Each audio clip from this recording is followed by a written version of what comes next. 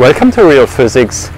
This is a series of short clips about questionable concepts in physics, and today I'm talking about dark matter. Why is this questionable? Well, first of all, there is some interesting evidence. There are some interesting phenomenology. If you look at the edges of galaxies, you notice one thing, that the stars in the outer regions, they move by fast. They move too fast by far. And this is not explained by the gravitational attraction of the galaxy itself. And even if you look further out, there is still motion of these molecule clouds, which is above the expected. Okay, so you would expect from Keplerian's law that there is a decline of the velocity, but the velocities, the measured velocities at the edges of the galaxies, they almost remain flat. So people are talking about flat rotation curves, and that's the most stunning effect, and it's confirmed in thousands of galaxies, and there is no doubt about this phenomenology. And there's nothing wrong about, in first place, to think about, oh, there could be extra matter which is not visible that causes this, okay? But at the other hand, it's very strange that these rotation curves are very flat.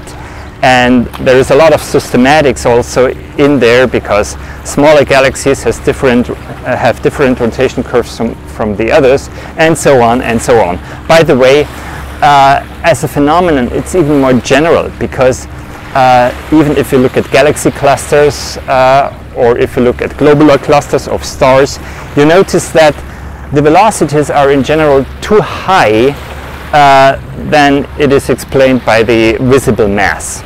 Okay, so this is very interesting and certainly something to be explained. And as I said, as a first attempt, it's okay to try it to explain with extra mass. But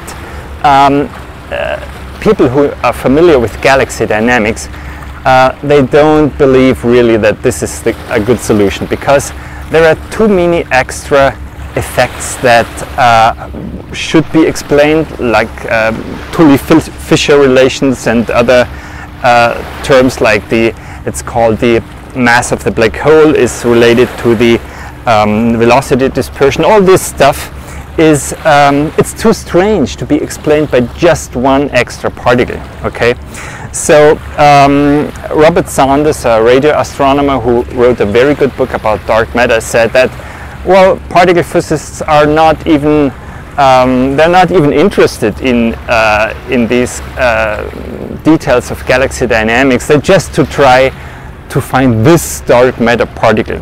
Okay, and yeah, we have of course this big science experiments looking for decades now after the dark matter particle. This is with a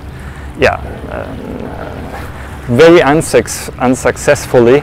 There is no hint so far, and there is a big methodological problem, because it's not well defined what they're looking for, and if you don't specify, you can always have excuses that why you did not find these dark matter particles. In fact, there is not even an upper limit of the energy people are looking for the dark matter particle in the high energy physics business, and this is a very unhealthy situation. This, in particular, in conjunction with these high energy physicists, they are just constructing bigger colliders, and we might find something, but beyond this something there is nothing specified, and they don't know very much about galaxy dynamics.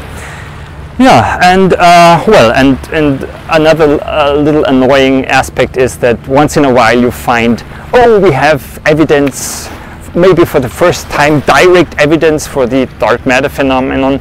No, it's all indirect, if ever, and the best evidence is, as I said, is rotation curves of galaxies, but all the other stuff is of the type, there is a problem and dark matter might be the culprit. Like, we can't explain how galaxies form in the early universe, okay, there had to be concentrations of dark matter, but this is not an explanation. It's just one more free parameter you fiddle around with.